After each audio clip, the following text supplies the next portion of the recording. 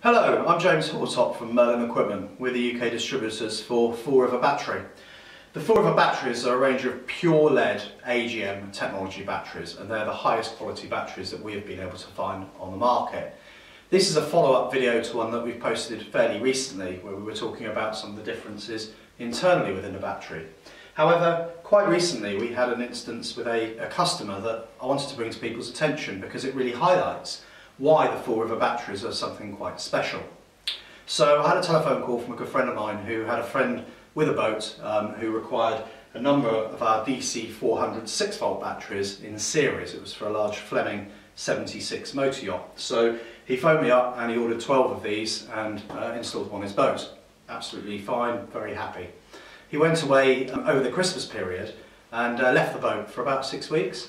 And unfortunately, much to his disappointment, he came back to the boat and found that he'd left one of the inverters on and the batteries were sat down at 2 volts.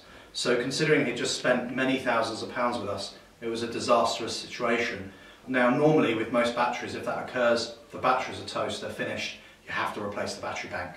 However, I was able to work with that customer and we recovered that battery bank, and now that boat is actually en route from the Mediterranean back here to the UK with that same battery bank, and it's working absolutely fine. So we're going to demonstrate that in a video that's actually going to take us about 2 or 3 weeks to make. So this is day one. What we're going to do is we're going to take one of our Fullriver DC series batteries, which is a pure lead deep cycle AGM battery, and we're going to take an off-the-shelf conventional AGM non-pure lead battery. We're going to discharge both of those batteries to a very low level, to about 2 or 3 volts for the whole battery. We're then going to leave the battery for 2 weeks. That will allow the battery to sulphate, and then we're going to see if we can recover them. So welcome to our workshop here in Exeter. This is where we're going to be testing the batteries. So on the test bench we've got some fairly basic test equipment. Now, being experts in battery monitoring, you're probably wondering why we're not going to be using a battery monitor, and the reason for that is that we're going to be taking the batteries extraordinarily low, down to 2.5 volts per block. Now a battery monitor will shut off at 9 volts, so it's not going to be very useful for this. So what we're going to be using is an external multimeter. To discharge the batteries we're going to be using this resistive load bank, which will connect to the batteries, turn it on. The voltage we will monitor until it reaches 2.5 volts, then we'll be switching it off, and those batteries are going to be left in storage for 2 weeks. Now today is the 24th of July, so we'll be returning on the 7th of August to try to recover them. Now the batteries that we're actually going to use for this test, we've got a straight off-the-shelf lead calcium AGM battery, and then we have got one of our premium Fullriver DC series pure lead batteries. So now we are going to connect the batteries up to the resistive load bank.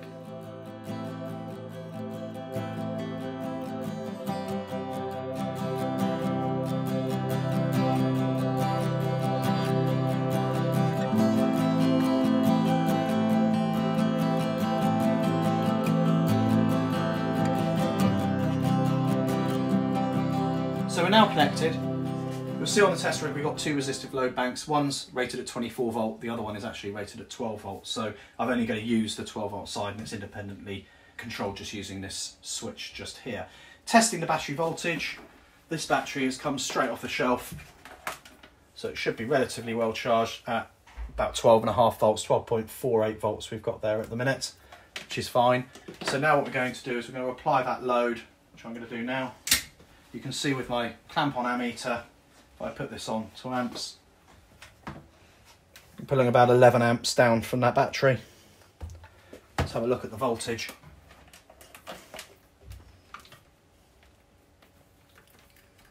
So under load that battery is now at 12.1, and we're going to leave that.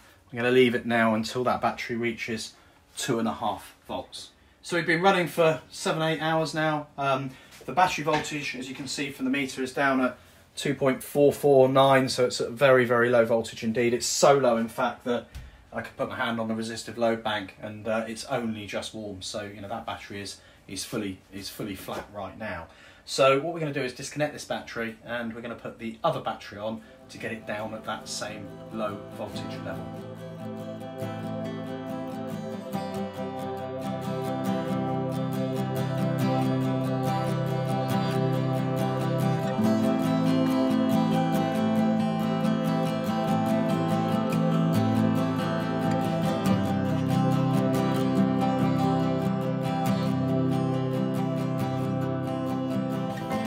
Alright, so we're ready to start the test. The first thing which we're going to do is test the voltage of that battery, which I'll just do now. So this one's actually in a better charge condition than the other one off the shelf, but it's newer. It's 12.8 volts. So now what I'm going to do is start the load. Just verify that we're actually discharging the battery. So we've got 11-12 amps now down from that battery. It's under load.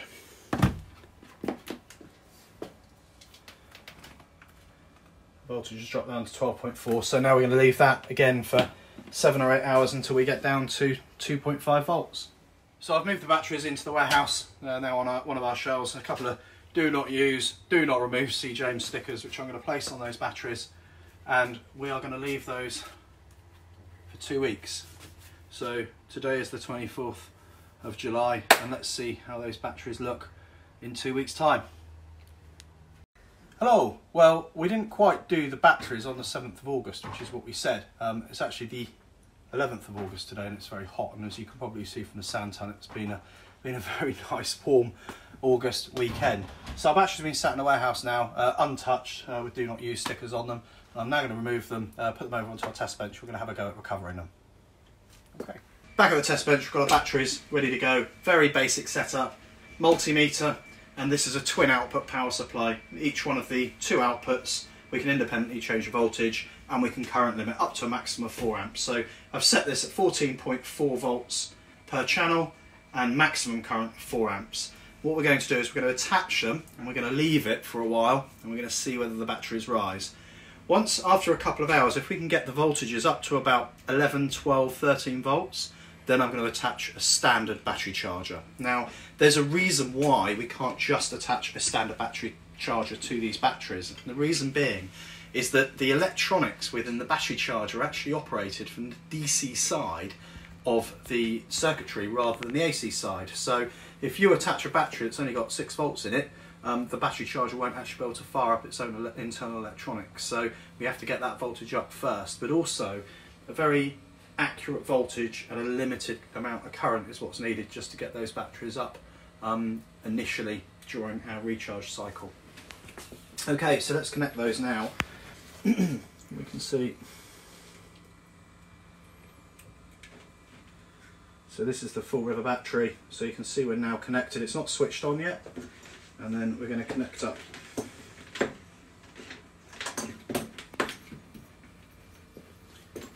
our other battery. Okay, so connected, ready to go. The power supply is not actually switched on yet. Using the multimeter, we can just check what the voltages are. So you can see the voltage on a Fullriver battery is actually up at 6.2 volts. Now that's quite impressive considering we'd discharged it down significantly lower than that. But as a battery rests, it will actually recover itself. So much so that a battery's state of health can actually go up as well as down. So the other battery is sat at a, well, not very encouraging, 0.5 volt. So we're going to switch the power supplies on now, and what you'll see is the voltage drop, and then hopefully the amount of current that the batteries pull will stay at 4 amps, which means that they're actually starting to charge up. So I'm going to turn the power on. This is to the Fullriver battery, so you can see the voltage has dropped down to 9 volts. It's actually pulling 4 amps, that's very encouraging. And on the other battery, let's put that on. Okay, the voltage has barely dropped, but it's not accepting very much. But let's leave that for a while, and let's actually see what occurs in a couple of hours' time. So we're an hour into charging now. We've just come down to check the batteries, just make sure we're not getting too hot. The conventional battery is still pulling the same amount of current, I'm afraid, so it's not showing any signs of life right now. The Fullriver battery is still accepting a full 20 amps. The battery charger is in bulk charge mode. And the casing of the battery, which is really important, isn't getting hot.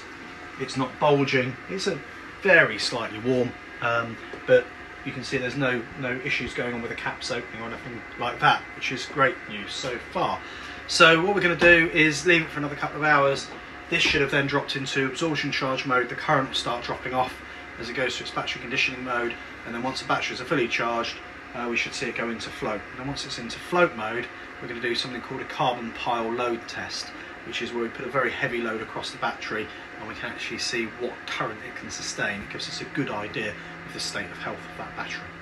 So we've been running for approximately 2 hours now. The battery charger has just reached 14.5 volts. It's just dropped itself into what we call absorption stage.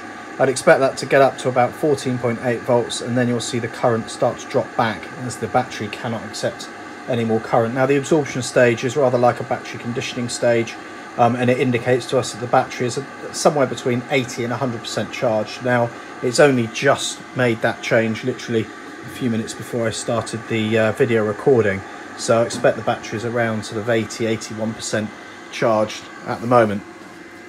Now the other battery unfortunately still isn't accepting any more current, so I think that might be fully sulphated and of no use whatsoever, but we'll wait and see. So a further hour in, the battery charger is still in absorption stage. The current has dropped off to about 5 amps. There you go, 5.1 amps running into the battery itself. Now the battery is quite warm. I'd say it's about, to touch, about 40 degrees. So it's quite on the warm side, which is what you expect when the battery has been recharging from such a low level. But I think it's quite useful to see that there are no bulges in that battery case whatsoever, and the caps are fully intact. Now on many a lesser battery, what you'd expect to see is the caps start to open up because the pressure within the battery is so high. Now with the Fullriver battery is that these have a sealed case, and are epoxy sealed rather than heat sealed. So it means that the valves along the top of the battery can be set at a much higher PSI, which means the battery can withstand higher temperatures during extreme charging, and recharging from 5 volts open circuit voltage at 20 amps is extreme charging. So the battery is doing quite well. So we're just going to wait until this gets back into the float mode, and once the battery is in float mode, the battery will be 100% charged, or certainly it will have taken 100% of the charge that it can take. So several hours later, the battery charger is now on float, 13.6 volts. We've got just over an amp going into the battery.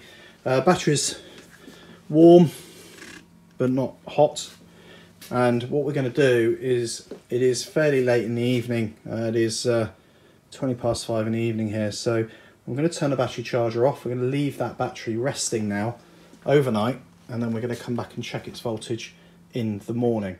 So we finished charging the batteries last night. Now we've left them overnight, and we're going to test the voltage of those batteries just to make sure they're ready to be discharged. What we're going to do is do what's called a reserve battery capacity test. Now at the moment the battery,